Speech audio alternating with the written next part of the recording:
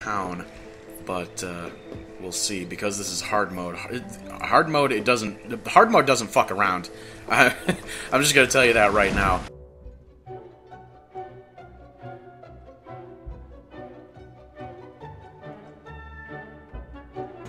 Hey everybody, it's me, Biggs, here with another video for your enjoyment.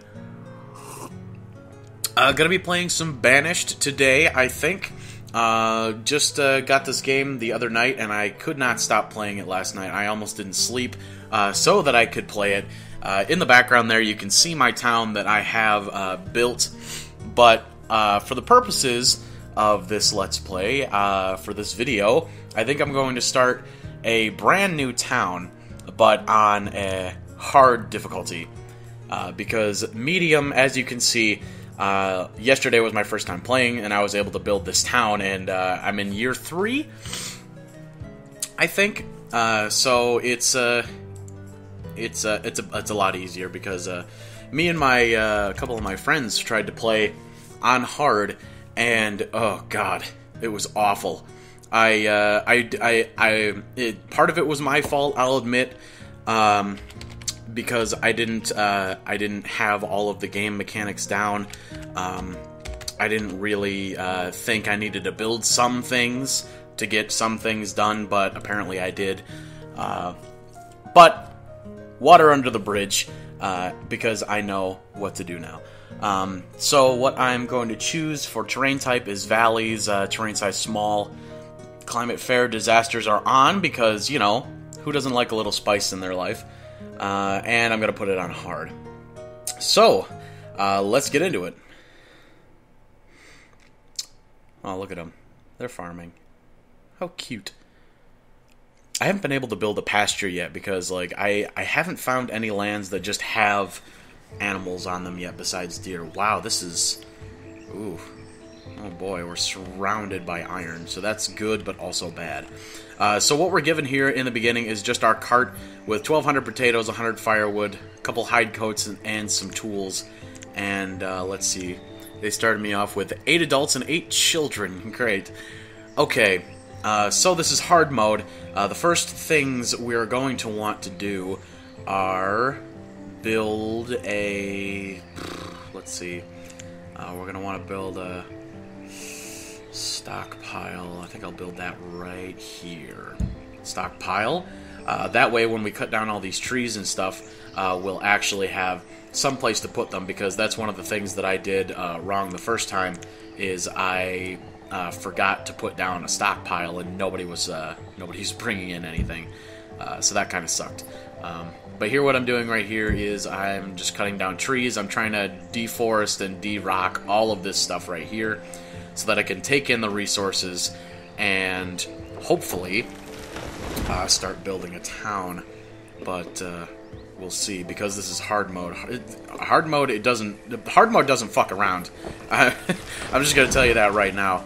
I fucked up the first time I made a hard mode town, and I didn't make a guy to make a firewood or whatever, a woodcutter, and after the first winter, every one of my citizens froze to death, except for one 14-year-old, and he just kept trucking on, he just kept working, and I'm like, oh god, it's making me sad. So I had to quit that one. I'm gonna put the speed up to +2 for the purposes of actually getting shit done. Okay, so I have a stockpile. I'm gonna want a storage barn as well. So I'm going to put that here, I think. Another thing you want to build pretty quick is food. So I'm going to build a fishing dock, because fishing docks bring in a lot of food. Like crazy amounts. Like my last game I was playing, it brought in over 1,000 fish in a season. And that is just amazing. That is insane. That is so many fish. Let's see. We're also going to want a forester, and what a forester does is they actually cut down and replant forests, so that we can actually have a dependable resource of trees. But The big part about placing these is you see the yellow circle there is where they will cut down and where they will replant. So we kind of want to find a place where they can cut and replant that won't be like a burden to the village. So what I think I'm going to do is I think I'm going to build a bridge. Yes, I'm going to, but first I'm going to build a road because I kind of want to keep my road and my bridge, you know, with each other symmetrical because I'm anal retentive like that. Okay, so here's a bridge, and I'll have a road continuing onward to where I... Oh, that's also a bridge. Shit. I'll build a bridge to where I want the farm to be, and I'm sorry if I cough or sneeze and stuff. I'm kind of sick at the moment. So, be wary. Don't come too close. Because I am sick. And I will get you sick. I won't really get you sick. Ooh, where did my thing go? Where did it go? Okay. So, oh, damn it. Alright, so I'm going to build my forester here. So as you can see, he has like a fairly large range of places to kind of build and cut down and replant trees without bothering the rest of the village over here. So that'll be good. Next, as you can see the little house icons above all your people there, and that means that there are nobody has a house. Nobody has a house to live at. Also, another thing I forgot to do is in the beginning part here, what you're going to want to do is you're going to want to place a couple of people in the builder allocation so that these buildings will actually get built. Because if you don't, they will just take so long to make, because everyone is already like committed to cutting down these trees and getting all that iron and stuff, that no one will go and make the houses, and that's a problem. But speaking of houses, I'm going to build a couple of houses because none of my people have anywhere to go, and I've found in the beginning of these games they usually give you about 8 people and 8 children, so, and I think each house can hold like 5, so you're going to want to build at least 3, which is what I've done here. Okay, so I have a storage barn getting set up. We have, and once the storage barn is finished, they'll move all the stuff that's in the cart here to the storage barn. And we'll have a fishing dock, we'll have 3 houses, and we'll have a forester lodge, and it'll just be fantastic. It'll just be fantastic. Another thing that is very useful to kind of preempt in the beginning here is a forager's hut. Forager's hut brings in food like onions and like things you would find just planted in the ground and stuff, and as you can see I've given him kind of a large range alongside the forester lodge. So hopefully that'll bring in enough food so that we can survive. Also what I like to do is I just like to keep the little statistics screen up. Oh, one of our children grew up. How wonderful. I like to keep the little the statistics screen up so that I can see kind of what I'm doing and like what needs to be done. And there'll be like little notifications and shit up here that say 16 people are without homes. You must build homes in order for them to have houses. And I say, yes, game, thank you very much. You're very helpful, and I appreciate you. I don't know if you can hear, but the sound the rain makes kind of sounds like like someone put a microphone in a bathroom and just turned the shower on and recorded it. But honestly, that's probably what it is, because this game was actually made by one dude. Just one guy. He did all the programming, and as far as I know, he did all the art too, which is incredible. I don't know if he made the music. That bit is unknown to me. Okay, I'm gonna set priority on the storage barn because we need to get rid of this. So come on, guys. Someone start building that barn. Pretty please. Alright, so 2 builders, no other special allocations, okay. Actually, I might set a couple more workers, since nothing is getting built.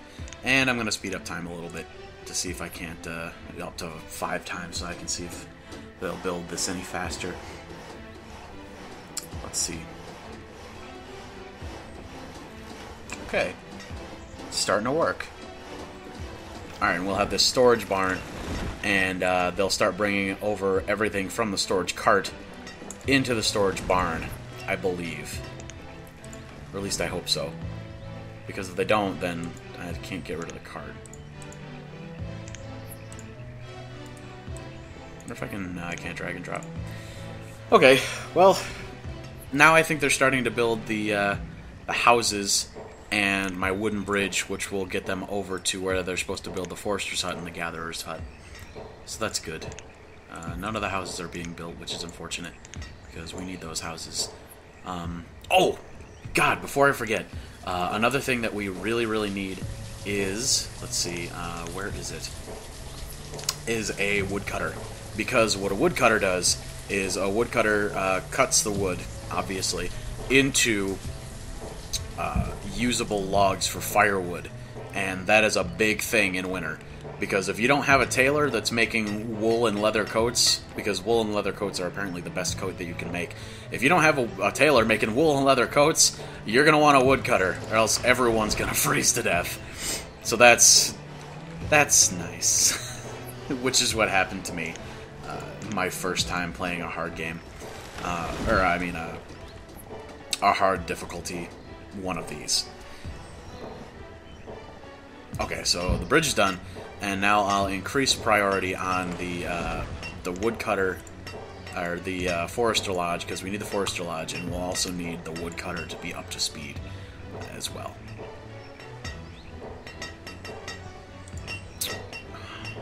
I don't know if I want him over there, though. Nah, fuck it. I'll leave him there.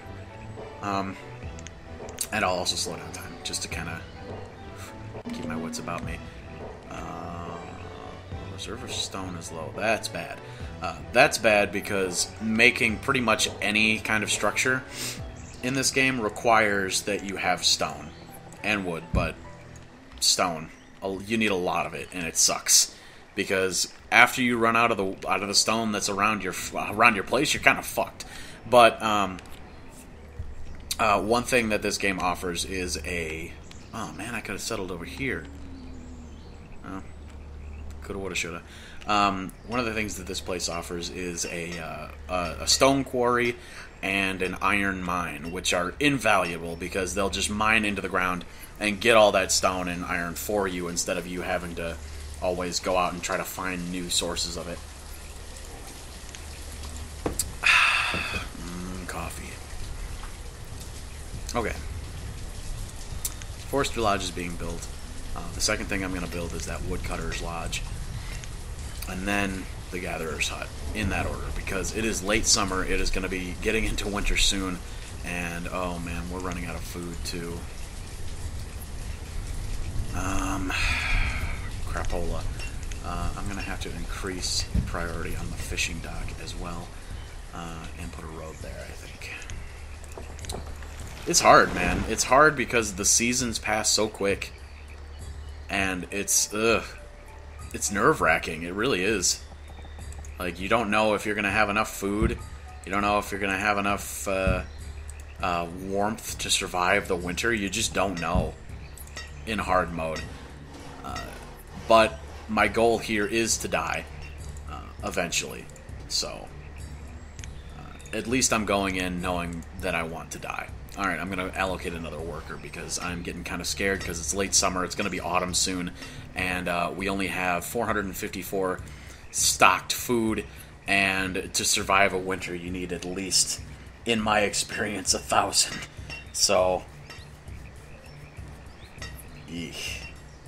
Off to a rough start so far, but nothing unexpected as it is hard mode. Ooh, good. Okay, we have...